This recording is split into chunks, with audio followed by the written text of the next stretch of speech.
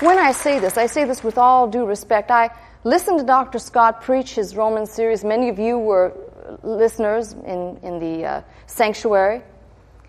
And I think I watched a transition happen for Dr. Scott going through the book of Romans. He got through the better part of half of the 4th chapter.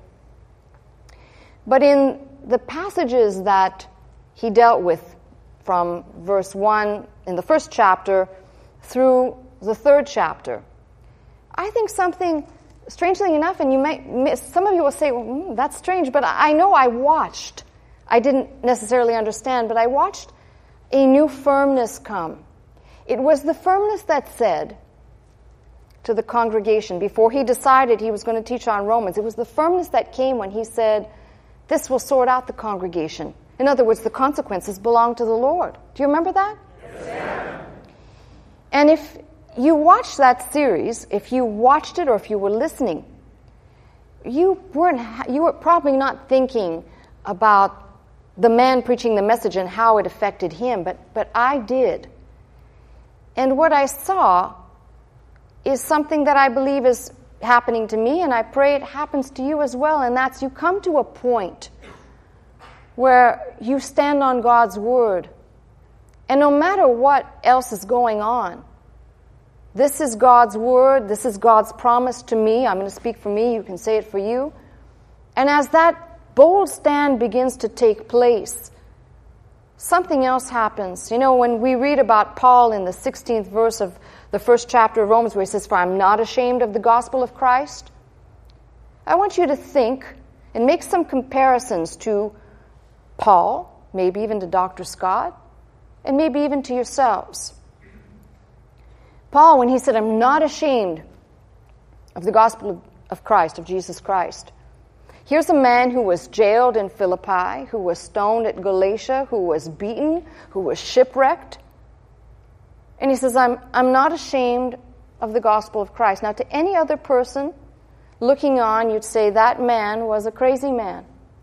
Because if all of these things are going to befall you, if all these things are going to happen to you, if all of this misfortune is going to fall in your life, something tells me there's something wrong with that gospel. That's how the world would look on Paul. And that's why Paul wrote in Corinthians, he said to the Jews, the gospel being preached is a stumbling block, and to the Greeks it's foolishness.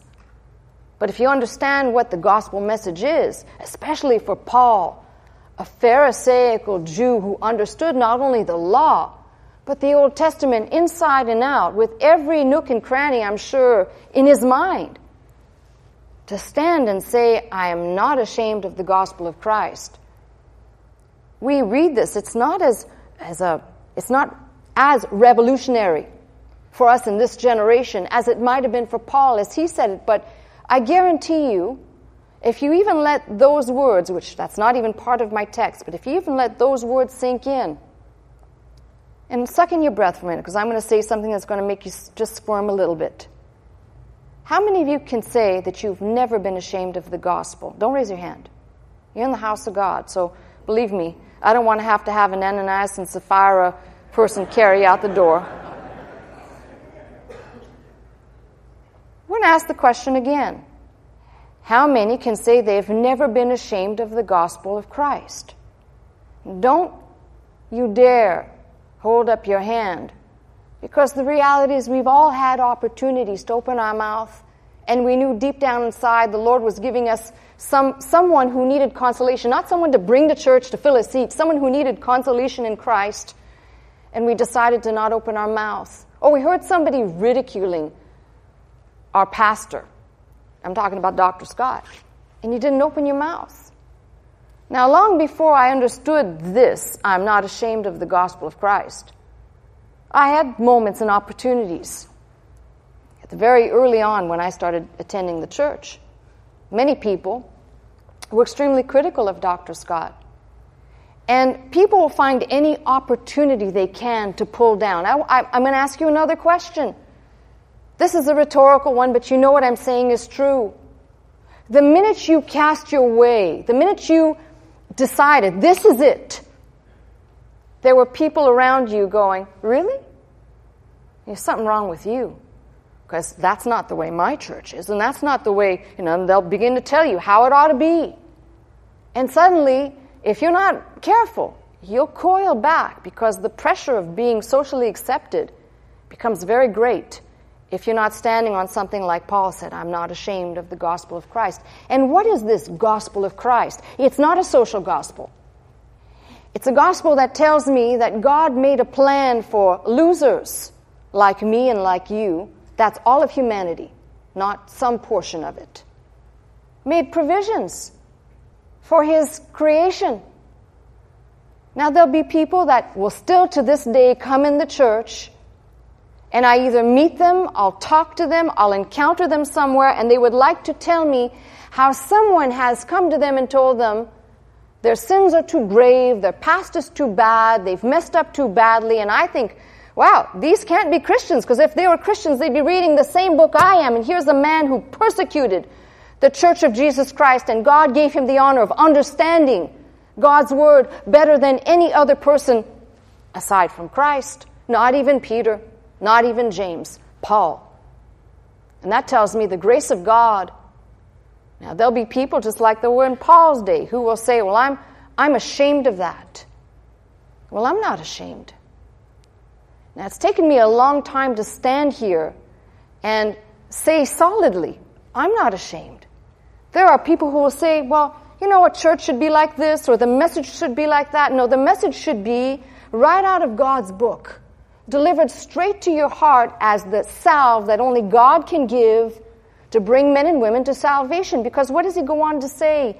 For it is what? The gospel of Christ. For it is the power of God unto salvation to everyone that believeth. Reading the King James, to the Jew first, and also to the Greek. In other words, God is no respecter of persons.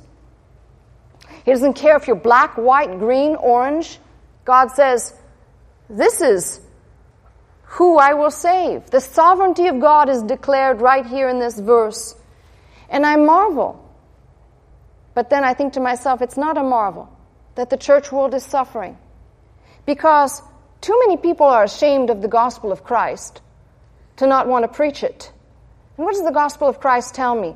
The gospel of Christ tells me that Jesus Christ was sent by the Father to fix something that only He could fix, that no amount of human works, no amount of human effort, no amount of goodness could fix the problem that began with Adam and Eve's fall, has much to do with the concept of free will that God created, and He didn't just wind everything up to say, now let it unfold, knowing exactly what we needed. And the record is given to us. I love this. The Old Testament record is given to us to show us that even when God gave a law, before He gave a law, He gave His word.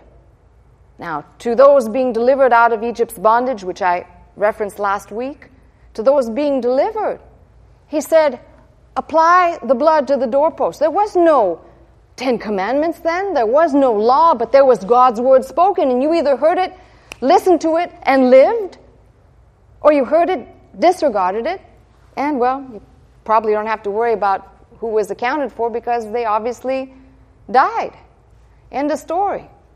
So when we talk about what God has done, yes, He gave a law, and in it, instructions revealing a lot about God and a lot about man. And we know that no man could keep the law. Now this, I'm going to take something really complicated, simplify it for a minute, and then make it more complicated again. So stay with me, because I do that good, right? In giving the law, God revealed what He demanded of His creation, which He knew we were not able to perform. God said, this is the law. Don't think 10 commandments. Think 316 do's and don'ts. Keep them all, you live. Miss one, you die. I met somebody a couple of years ago who said, I love the law. Well, good, you can live by it. But for those of us who understand, the whole revelation of this book is to God's oracle people, first giving His word to them, giving them a promise, which He begun in Genesis 12, and it takes you all the way into the promised land, the very few who entered in to the promised land. And God, by the way, didn't just say, here's the keys to the promised land. Now, take care. They went into that land, and there were Amalekites and all kinds of ites in that land. They had to fight for that land. It was not just handed over to them on a silver platter. And then as we go through the Bible, we see God's hand through history showing the people being carried away, the people being able to come back, the rebuilding process, the rediscovery of the law. And in the book of Ezra and Nehemiah, we have the law is recovered. And as the law was read aloud, the people wept. Now, I don't know that they had the whole law, but whatever part was being read, they wept bitterly. And they began to keep the feast days again, Feast of Tabernacles, and each thing that they could read, they desired to do God's word. But even that, with that heart and that mind, would never be enough.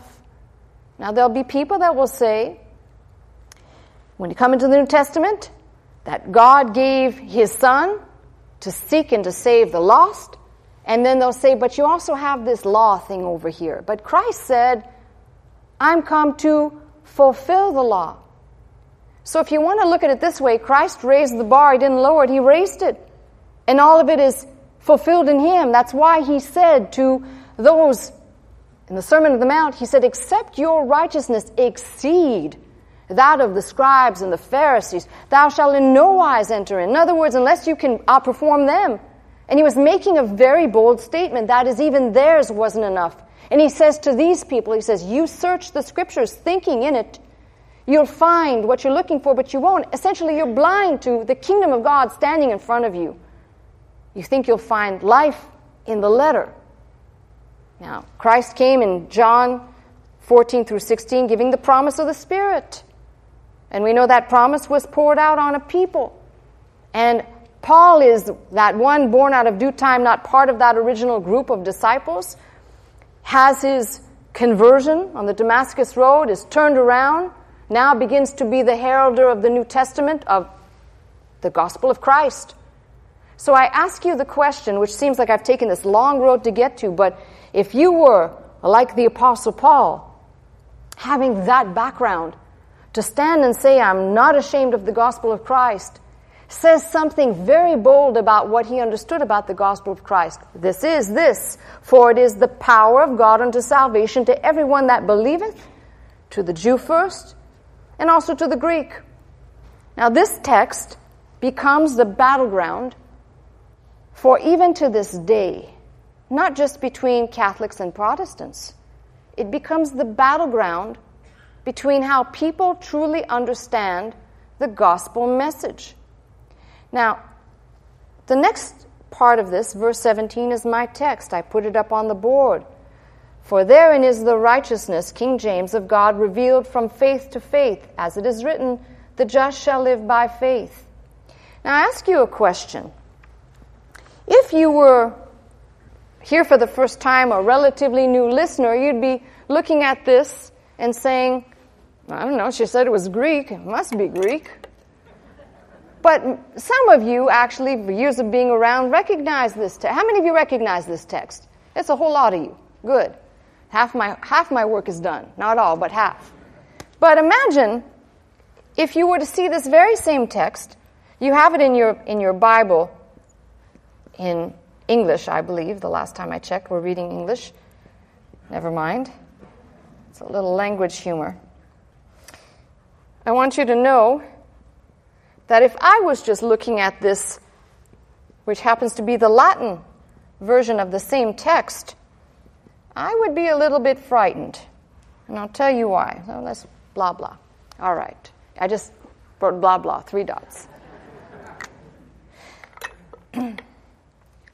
If I only had this, and I didn't have this being the Greek, and this is the Latin. Looking at the Latin text of verse 17, we have this word justitia. And it becomes very clear to me. Dr. Scott did many messages on this, but I think I had not even connected the dots back then. That if I was studying the Bible through the medieval church, through the days when the Latin text was preeminently the text of the church, not English, of course, and Greek had faded into the background. And I was looking at this text, which our King James reads as for therein is the righteousness of God revealed. Well, the thing that I might see first is this first word, and let me just say that jus is the prefix for our, because there was no J in Latin, where we get our jus words, justice. Even our jur words, they're attached. This actually, the R part of jur is usually the genitive case going forward for all of those root words. But jus and jur, where we get a lot of our legal words. So if I was looking at this, I might actually, without knowing the Greek, I might actually think that what was being said was a justice of God, which brings me back to something. Don't think I'm going to teach on Martin Luther every week, but it brings me back to this because it was his understanding of this text that not only shook the world, but it was his understanding of the text, of this text, that brought great controversy into the church. Now, unless you're familiar with church history, you might say, well, what's the big deal? Well, the big deal is that up until this point, if I were to break down a little bit of a timeline in Luther's life, I'd say, contrary to what most people say, up until somewhere between 1514, maybe as late as 1518. Prior to that, Luther held the Roman Catholic position, and he looked at this scripture, and he hated God, because he viewed God through the eyes of this scripture and many others as a God who metes out justice, as a judge, a cruel judge. And he wrestled very much with how he could find peace within his soul, his travail of the soul, if you will, that was afflicted. Now, many people like to tell this story. It's in Daubigny's history recorded this way, but I guarantee you it did not happen this way. In fact, some people like to say that it was during his trip to Rome in 1510 or 11 that this scripture came to him, although that's a nice tale, that's not the way it happened. And there's a reason for me saying this to you, because we know for a fact, as we trace Martin Luther's work, he did the Psalms, Romans and Galatians, not once but twice. And if you have a commentary on Romans by Luther, and you read this verse, Romans 1:17, you'll see there's virtually not too much in it. Very little commentary in the first go-around. And where he seems to have picked up speed on this verse is when he gets to Galatians. He said, I'm married to the book of Galatians. He picked up the same theme because this verse, later on, the just shall live by faith, appears in Galatians as well as in the book of Hebrews, as well as in the Old Testament, Habakkuk. But if I was just taking a page out of Luther's life and trying to say, why should I give 2 seconds to stop here and explain this text, it becomes very clear that even today, people will read the text. They don't read it in Latin, of course. If you do, I feel sorry for you. But they'll read the text and they will look at this word, justitia, justice, and it becomes very clear that this whole verse, seen in that light, burdens us down with how can we possibly be right with God. In fact, I was going to start off by asking the question because I think it's the burden of mankind. How can I be right with God? Have you ever heard somebody, I'm sure you've even done it, I've done it. You get off track and then you say, I got to get right with God again. You ever said that? Come on, show me your hands. Well, this is how to get right with God. Now, there'll be lots of people that'll tell you, well, the way you do this is, and they've got some newfangled thing they want you to do, but the reality is there's only one way with God. And I love the fact that if you're willing to discipline yourself to read a little bit of history, you find out how controversial Martin Luther's interpretation, which essentially influenced even the translation that you have in front of you in your King James. Strangely enough, and I'll explain in a minute why I say that, because it's still not a good translation, but it's influenced by Luther in one or two dimensions that we wouldn't think. First, let me say this. From Martin Luther's time, there was great controversy, obviously, in the church, but there could be no more controversial time than right after his death. A year before his death, in 1545, the Council of Trent met.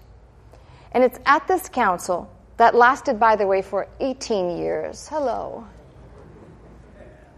Is it over yet? Are we there yet? It lasted for 18 years, but don't think that they met and they had lots of spiritual decisions, because half of these meetings were just full of ritual, pomp, and circumstance, and nothing got accomplished. But in the 6th session, they kind of made some bold declarations. You see, the Council of Trent was the counter to the Protestant Reformation. So when I begin to read certain things to you, right out of the council, I'm not going to read the whole thing because I'll put you to sleep, but some of the things that are said really will provoke you, hopefully, as they've provoked me, to say, wait a minute, that's not what my Bible says. And this has been the whole fight of interpretation through this whole time period, probably before, but certainly during the Reformation and continuing on straight till today. The Council of Trent said, but no one, in chapter 11, no one, however much soever justified, ought to think himself exempt from the observance of the commandments. So the Catholic Church was teaching faith plus the commandments. Wherefore no one ought to flatter himself up with faith alone, fancying that by faith alone he is made an heir, who will obtain the inheritance even though he suffer not with Christ, so that he may be glorified with him. It's these statements that were made, and it gets better. Wait, there's more. I just highlighted the stuff that I really wanted you to hear, because for those of you who know your Bible, you'll say, wait a minute, what you're saying is this really was probably the most important text that Martin Luther lifted out of the Bible. And I'm going to say that's exactly what I'm saying. In Canon 9 of this meeting, it says, if anyone saith that by faith alone the impious is justified, in such wise as to mean that nothing else is required to cooperate in order to the obtaining of the grace of justification, and that is not in any way necessary that he may be prepared and disposed by the movement of his own will, let him be anathema. In other words, you can't come into the church and simply be saved by faith, because if you say that that alone is what saves you, you are accursed. Canon 10 says, if anyone saith that men are just without the justice of Christ, and notice the word justice, whereby he merited for us to be justified, or that it is by that justice itself that we are formally just, let him be anathema, let him be accursed. Now you begin to see why I said to you 2 weeks, 3 weeks ago, you must know what you stand for. It doesn't mean you go out in the world and say, hey, no, I'm here. It simply means that when things come your way, you know why you believe what you believe. And this is kind of like Bush's axis of evil here, because it just keeps going. Everybody's anathematized here.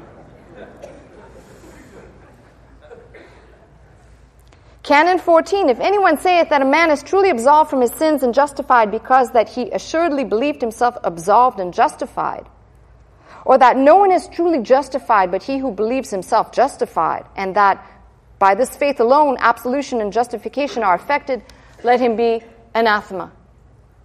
Now you have to understand, and I could keep going, I highlighted all the stuff in pink that were like the most relevant parts of this to say, this is what the battle was. Now you see, when you follow the history of the church, you can understand why I was describing to you the subjects of penance, and we talked about, in some other cases, indulgences and sacraments, etc. That if not understood, the backdrop of this would say, well, we got to find some place to make you do a little bit of work. Now you might say, what's the background? What scripture do these people stand on? It's very crafty. If you read this whole council, it sounds very spiritual. Up until you get to the anathematized part, it sounds very spiritual. But this is what, and I know I'm going to get a few chuckles here, so I'll what you do quickly.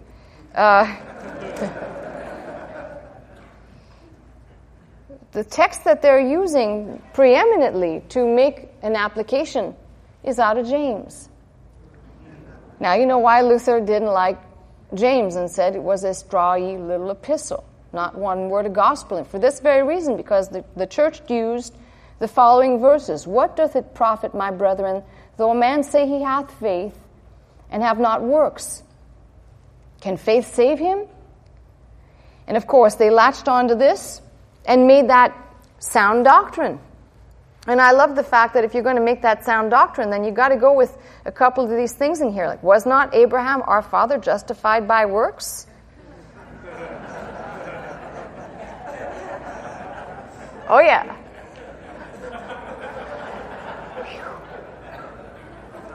Absolutely. No, absolutely not. I'm just funning with you. What I'm trying to say is that this particular verse of Scripture is not only the clarion call, but an absolute, if somebody understands this, all the other stuff disappears. You cease to have the pressure of what Luther fought through in the Latin understanding. You see, also at the Council of Trent, they made the Latin Vulgate canon the absolute preferred canon and Bible for use. That means that every translation that came out of that had to flow from the Latin stream. Now, when you come into the Greek, this is the word your King James is translating righteousness. Now, you know, I have a very curious mind. I watched Dr. Scott pick apart this word, and I still could not make several connections. I had to go way back to do some fishing. So if I bore you for a little while, you'll have to forgive me, but there are some of you here that say, yeah, I want to know about this. And the rest of you that don't want to know, I'll wake you up in a couple of minutes. So, this root here, dike, and the A, by the way, makes it feminine. This is a noun in the neutral feminine singular. This makes it feminine. This word dike has a very interesting history. I will not describe it the way Dr. Scott did.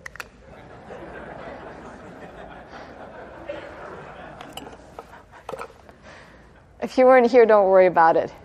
He said she was a real nice lady. Had my fingers crossed when I said that. Okay, why is this important? Because let me do this first. So the people who are not familiar with this will say, I get where you're going now. Our English reads righteousness. If you translated from the Latin, you would get the word justice. Justice or justification, which are two different words. And their source from which they flow, the understanding of which has subtleties that are important for us to understand. The question is, how did the Latin get to justitia, or how did the English get to righteousness when neither one of them even remotely look like this word, dikaiosune? So you almost have to follow this word back a little bit. And as you go back and you follow the way the word progresses, it's kind of an interesting thing. I think I will go to my tablet to do it because I will make better drawings on my tablet. All right, here we go. So let's take this word, dike. That's the root we're looking at. The first thing, before I get to this word, let me say that in Greek mythology, and there's a whole history back there of mythological figures, but there are 2 or 3 figures that stand out preeminently. Mythology, all right? So, in mythology, you've got Themis, Zeus, and Dike. Oh, there are many other people, by the way, but in the mythological realm. This is important because these names, we're talking about mythological writing, we're talking about ancient Greek, the way the ancient Greeks understood Themis, who, by the way, I always thought Themis was a male, but Themis is a female. And how do I know this? Because Themis was a consort of Zeus. Let's put here, for the sake of understanding and clarity, divine origin. And we'll also say that Themis will be an establishing force. And if we think about it, Themis was understood in the mythological realm as organizing the stars, the seasons, as putting all things in order. Dike, who is a daughter of Zeus, also had a title as goddess of justice. Now, some people confuse Dike as blind justice, but as the figure sometimes presented. We'll leave that one alone because I'm not interested in camping out. But there's something interesting that happens that will actually stream into our language frame that will influence this word and help us understand something about this word, that the only other way to understand this word would be to go back to the Hebrew translation into the Greek, the Septuagint. So let's start from the Greek and see if I can try and make something that is somewhat complicated more complicated. All right, just trying to keep you smiling there. All right, so let's do this. So I'm interested in the Proto-Indo-European languages and how these will develop. And you might say this is going to be very complicated, so suck in your breath, I'm sucking in mine, here we go. From this root, themis, we get words that have derivatives of de. And this word, de, will come into the Latin by way of the Sanskrit in words like dharma. That into the Latin language frame will become, I was just going to write French, will become law, strangely enough. I was going to write French, loi. Loi, there we go. From this language frame, I'm going to show you a relationship. Dike is actually, this is the way you would find it. If you were tracing etymological roots, you would find it as D-E-I-K. And in the Greek dictionary, you will find it with an ending, diknoumi, which is to show. So the question is, that dikaiosune, what exactly does that mean, streaming from this word dike? And I should talk about dike a little bit. Dike, from that language frame, you're going to trace some interesting developments.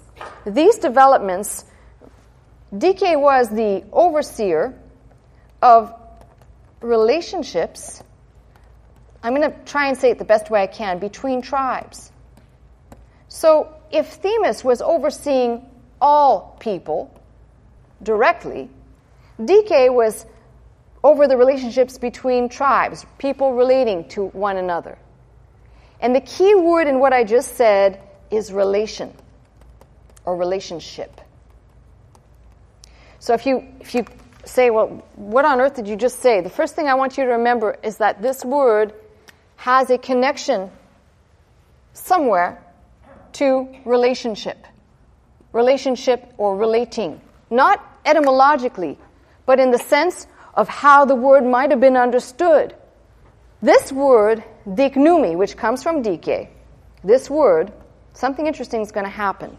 If this is to show, and the Greek, if you looked in a Greek dictionary, you'd see this word, diknoumi, to show. It could not be simply to show with the finger as in pointing. It would have to be to show in a declaration of words. So we'll see a development that happens when you start studying the development of this word. I'm going to try and make this as easy as possible. Let's pick a new page so you don't have to look at blurries here.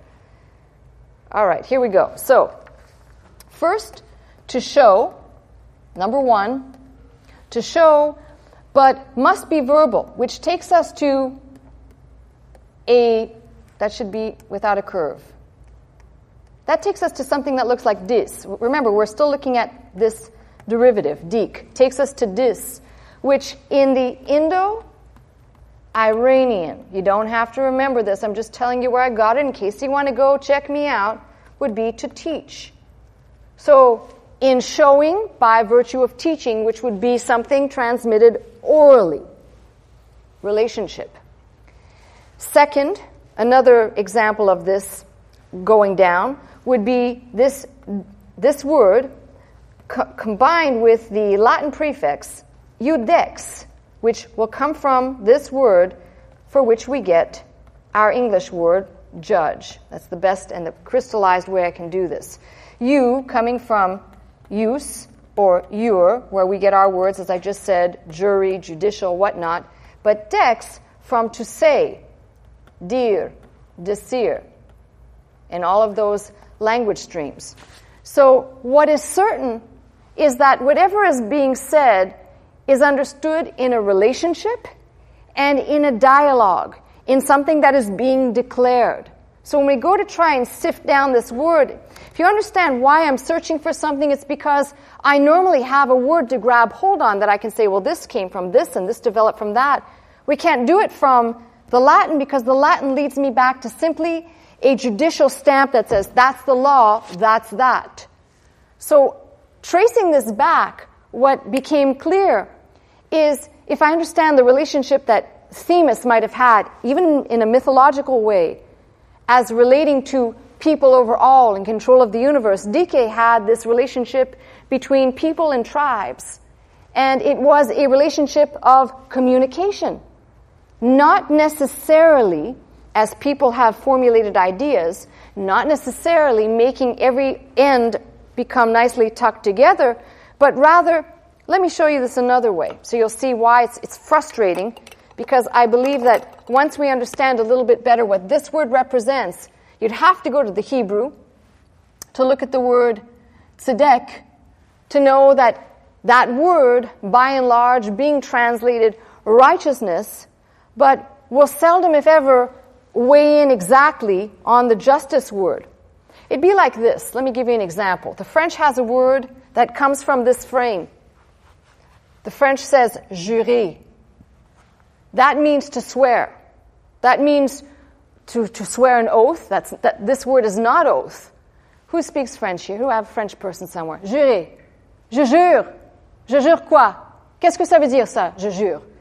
Je jure, to swear. To swear. I swear. But it can also be jurer. I swear to tell the truth. It could also be to blaspheme. It can be to promise. So you have this word that comes from this. But when you go to speak about the oath itself, if you were swearing an oath, you would use this word. Not even the same word. It's completely disconnected. So I'm searching for root meanings, and then I find that in this word, dikaiosune, the first thing I understand is from dike, I do indeed have a relationship. And it does carry with it a judicial concept, but it is more of a forensic declaration. It is more of establishing a relationship that is being declared from the declarer, if you will. Now, take all of that idea and put it back into the text. We have a righteousness. There's no definite article here. The King James has a definite article, but no definite article. So we have a righteousness, dikaiosune, gar, for, of God, theo, of God, in it. In what? Go back to verse 16. In it, a righteousness of God in it. That is, for it, the gospel of Christ, is the power of God unto salvation to everyone that believeth. Just reading straight King James. To the Jew first, also to the Greek. That is the it we're talking about. When people say, how can I be right with God? It is this, think again of what I just described here, a declaration which is forensic, which, by the way, I'll go back to explain the difference between Protestant and Catholic in a minute so that it's clear. A declaration to a people, righteousness, a righteousness. Now, there was righteousness revealed in the law, but no man could keep the law. There was a righteousness revealed. If you go through the Bible, you'll find a righteousness, a dimension of God, a dimension of the many sides of God in His names and the way He revealed Himself. But a righteousness, a particular righteousness, for of God in it, that is, in the gospel. And the gospel is not the gospel about Christ, it's the gospel of Christ, telling us what Christ came to do, is revealed, apokalyptetai. I love this word because, yes, I know, not more grammar, just a simple one. That's passive. It is revealed, it is unfolded, it is unveiled. Ek pisteos, eis pisten, from faith to faith. It starts with faith, it ends with faith. And if you think about all of this, it is a relationship that apart from the gospel, apart from hearing the gospel of Jesus Christ, one, according to God's word, cannot be saved. Now, don't take up the argument with me and say, well, if people don't know about Christ, can they still be saved? That's the age-old argument. Christ came to reconnect, to reconcile, to fix what was broken. He was the ransom. And now a righteousness apart from works. You know, I don't understand. Many years ago, there was a couple of people in the church, they said, Pastor Scott is preaching works. Now, I came out of that background a little bit, but I understood something real quickly when I began to read the Bible that I got for the first time, and that is that passages like Ephesians 2:8 say, we are saved by faith through grace and not of works, lest any man should boast. That was abundantly clear to me. That no matter how good I'd like to be and how much I'd like to do, or how much I think I ought to do, or people tell me I ought to do, none of that counts for anything towards my salvation. Now, if you want to go out and do good deeds better than doing bad deeds, hey, go ahead. But that's not part of your salvation. And the whole argument in the church was rooted in these scriptures, these two verses, but specifically verse 17.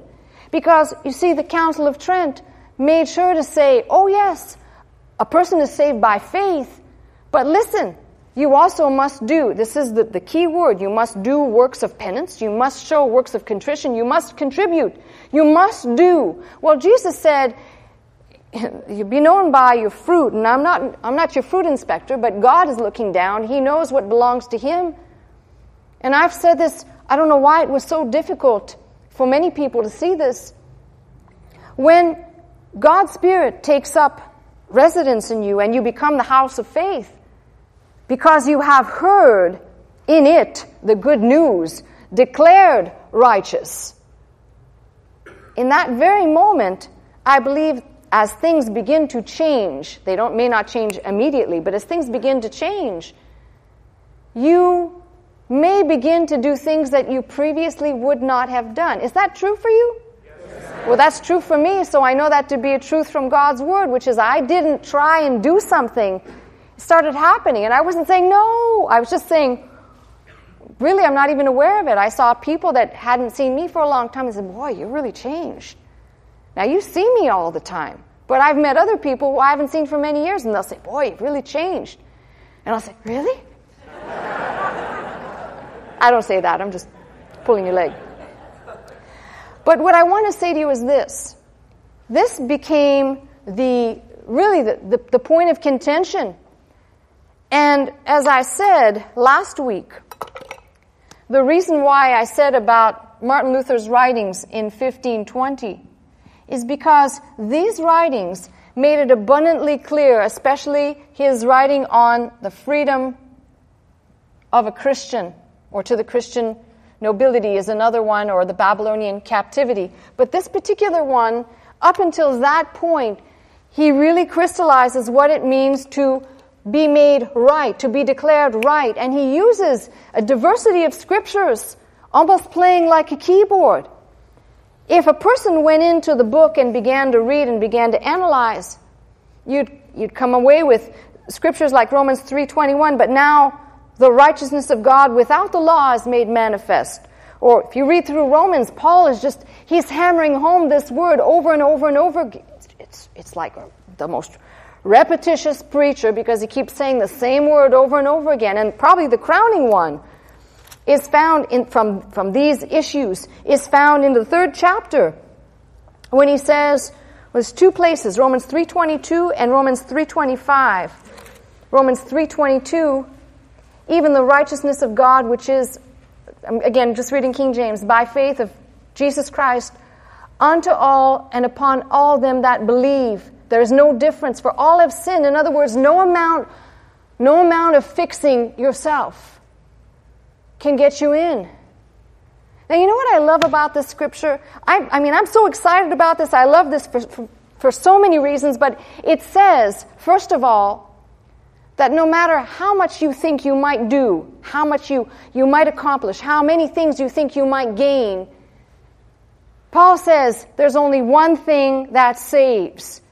Hearing and receiving the gospel message, the gospel of Christ, not the gospel of social studies and not the gospel of how to feel better about yourself, but the gospel of Jesus Christ. His gospel said, if you're not willing to pick up your cross and follow me, you can in no wise be my disciple.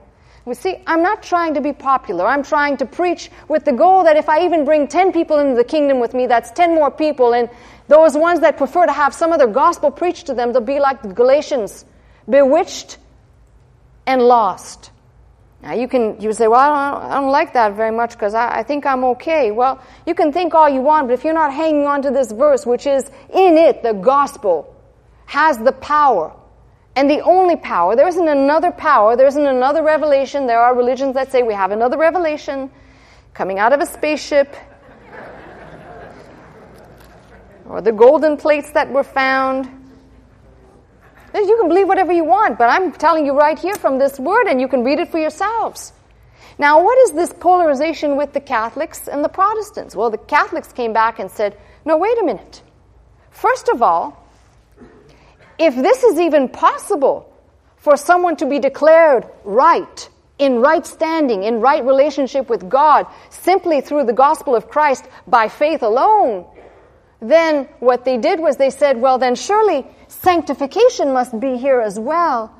So we'll be able to see if that's true or not because of your behavior. Well, wait a minute. Anybody who's ever laid out the book of Romans knows you got the first chapter deals with sin. You keep going, you've got the message of salvation, you've got the message of sanctification, and the message of service. And that's how the book is divided up. So if you want to talk about sanctification, keep reading on. But you won't find it right here because Paul lifts this out. Luther lifts this out. I'm lifting this out to say, don't get things confused.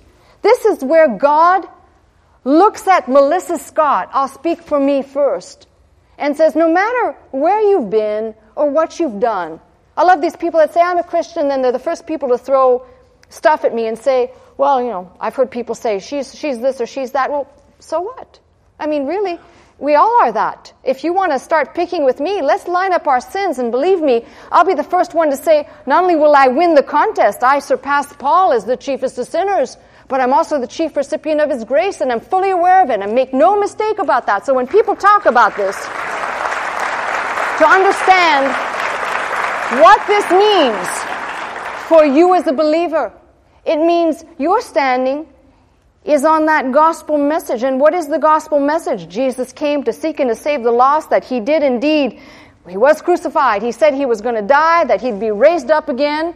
Indeed was seen by many, over 500 at one time, ascended. He will be coming back again. And in the meantime, those who would deign to be bold enough to say, I'm not ashamed of this gospel of Christ, because in it, not in anything else, I don't care what you want to hang on to, but if you're not hanging on to this one thing, in it, leave here and say, what did she preach on? In it.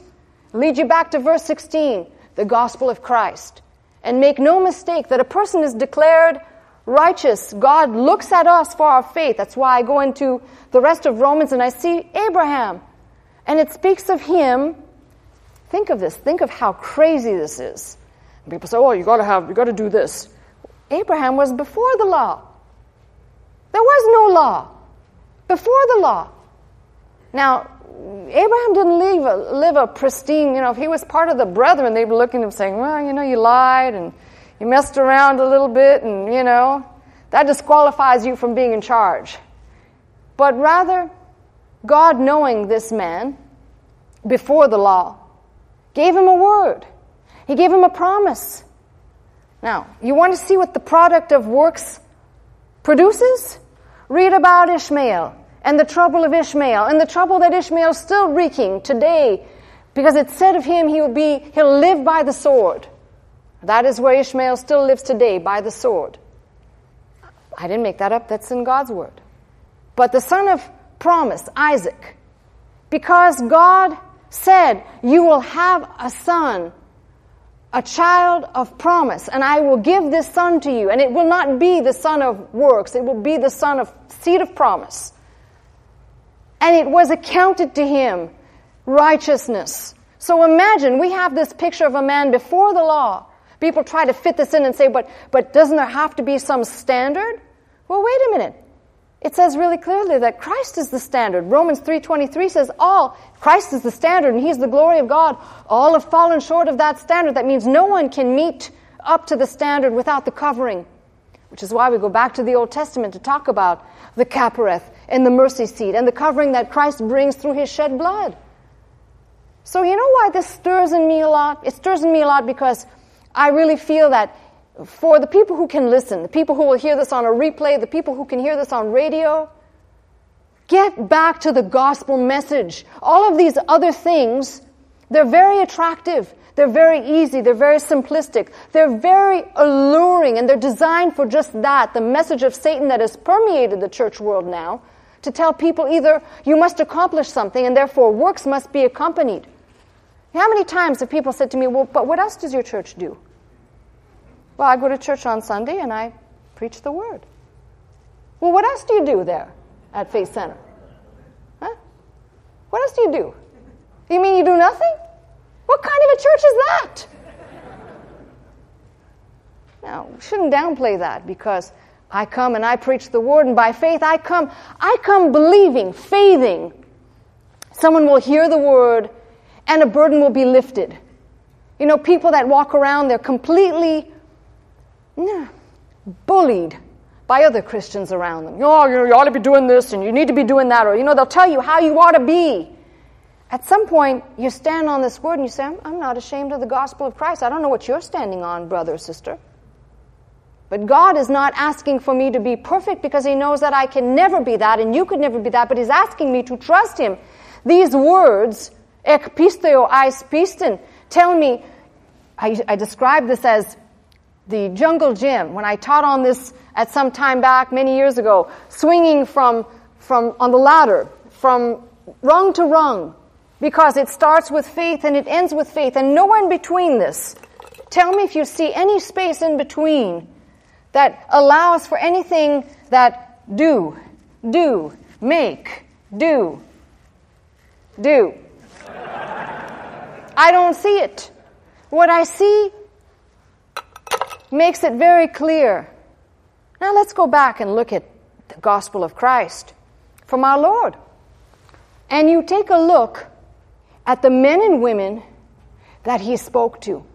Did he say, you must go and do something? Each and every time he said, thy faith hath made thee whole. Thy faith has saved thee. Go and sin no more. What does that mean? Does that mean I can perform something? It meant consciously now, not what I might do. Keep me in your mind's eye. I, Jesus Christ, am the Messiah. Go and sin no more. Thy faith hath made thee whole. Now imagine a whole church world today. Some of you had the good fortune of being steeped in this message for many, many months. I think it was probably a couple of years. But how many more people listening? That's why I said it's my earnest prayer. If this is the last time I ever spoke to you, and I went away today and God just said, okay, kiddo, it's time to go, I will have left you with what I think every single Christian needs to hang on to, and it's the gospel of Christ. It is nothing else but the gospel of Christ. When we see Jesus, the Old Testament tells us God sent his word and he healed them all. Well, God's still doing that by his word. The word incarnate became the written word, which is now the preached word, which has the same power because it is the gospel of Christ. So when people say, well, I wish I could be right with God. Well, you start by faith. You don't start by saying, well, I'll clean up the house and I'll, take a look at, probably the crowning guy is Peter. Jesus says, after you come back, because he did foretell that he was going to betray him. He says, after you come back, go and strengthen your brethren. But he didn't say to him, now, before you can come back and before you can get right with me, you've got to do so many things to show me that you're really, really sorry. Do you read that anywhere? That's what I said. And lastly, on this pinnacle of what I'd like to say to you on this message is this. Faith is a tricky thing. And I say it's a tricky thing because we can't see it. We can only grab hold of something with the heart and hold on to God's word. So there'll be people that will come and say, they've said it of me, I'm sure they've said it of you. Well, surely to stand on this message, you must show us. Well, isn't that what the Pharisees required of Jesus? Isn't that what those heathen that came said? Show us a sign and then we'll believe. Well, here there is no sign except the life of faith. And as the life of faith flourishes and you get strengthened in faith and you keep going from faith to faith, something radical occurs. And that radical moment is, I'm not ashamed of the gospel of Christ. Why? Because in that gospel of Christ, nothing else, but in it is a righteousness declaring to me and declaring to you a righteousness of God. In it, unfolded, revealed, passively, I, by the way, receive it from faith to faith, which tells me all of these people who are busy troubling you or troubling me with my Christianity. I look to Martin Luther and I get great strength in knowing that he turned the church world upside down with these scriptures saying, absolutely not, because what you do in the process is you negate the finished work at the cross. When Jesus went to die, bleeding and hanging in open shame, you put it all to naught. You tread underfoot that shed blood. What I say to you is we live because Christ lives in us. And we live that life of faith. For what he did by one man's disobedience, that is the first Adam, the last Adam, came to reconcile that we might have right standing with God. And because of that, I and you have a right standing, a declared, forensic, stamped on me as long as I remain the house of faith, righteousness that comes from God, not mine is as filthy rags, but comes from God that declares to me, imputes to me, says stamped on you because of your faith, righteous, blood-bought one, precious in my eyes, precious in my eyes, precious in my eyes you are because you are the house of faith. That's my message.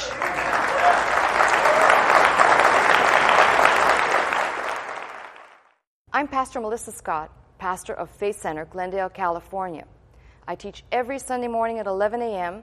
If you'd like to attend services with us, simply call the 800 number, that is 800-338-3030, to join us. If you'd like to watch, listen, and learn 24 hours a day, simply log on to our website at www.pastormelissascott.com.